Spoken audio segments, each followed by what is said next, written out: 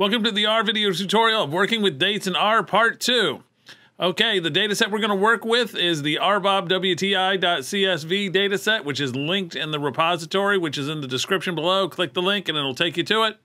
All right, so this is a part 2 of a previous video, and we're going to actually continue with what we worked on last time. So if you haven't watched a previous video, you might want to jump back and look at it now.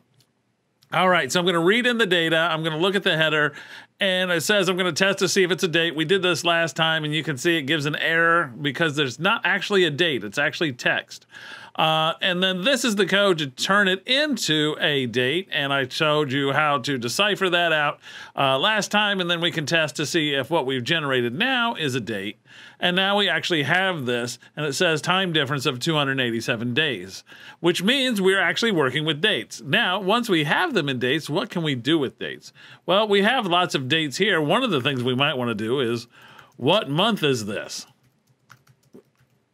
And you can say, well, I can just look at the data, right? Yeah, you could.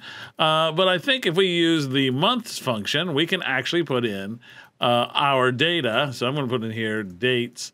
And let's just put in some dates that are in the middle, like 210 to, let's say, 230.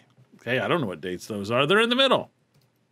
Okay, and if I were to run this, we can see that January and February. It tells us directly the months, and it's all written out nicely for us, which means we can use this if we wanted to paste things together into some words that have things to do with. Okay, what we can do now is we can look and see what day of the week it is. So what day of the week is it? Because you might want to see if there's a pattern that's different on Mondays than on Fridays. So, for example, we can use the weekdays function. And here, I'm just going to put in here rbob.dates. And I'm going to use the same ones as before, 210 to 230. And when I run this, it will tell me what day of the week I'm working on. So it's a Monday, Tuesday, Wednesday, Thursday, Friday. And then notice, oh no, there's no Monday with this one. Probably because in the U.S., there's Martin Luther King Jr. Day, and this happened to be in January. So it's probably that date that was missing. Or it could be missing because of lots of things. Maybe it's President's Day or something. But anyway, you can notice that that Monday is missing in the sequence of dates.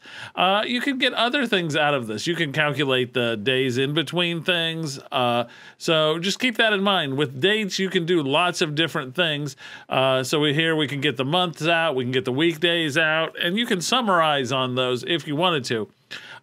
We haven't made it far enough along in the course for you to actually be able to do summaries for specific weekdays, but you could when you learn some other functions later like tapply and apply. All right, so this has been working with dates in R part 2. Now we can move on to the next video.